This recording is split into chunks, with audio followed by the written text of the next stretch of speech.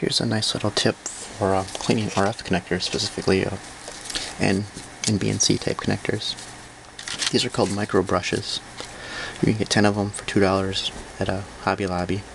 They're normally used for applying paints and adhesives to plastic models.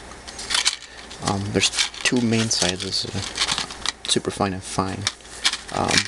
The superfine you can use for like SMAs or SMBs or MCXs, you know, those little smaller RF connectors. But for regular RF connectors, you want to stick with the fine. It's the yellow color. Let me see it.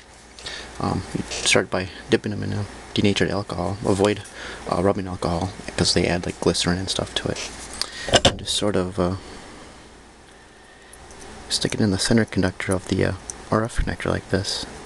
Run it in and out sometime, a couple times like this. Same thing on the BNC. Gets them really clean.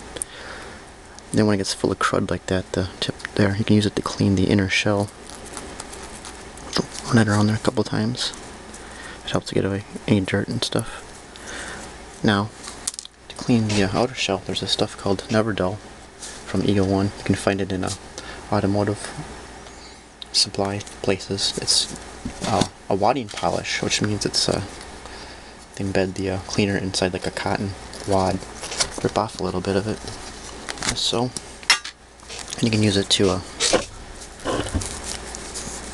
clean the body of the RF connector like this.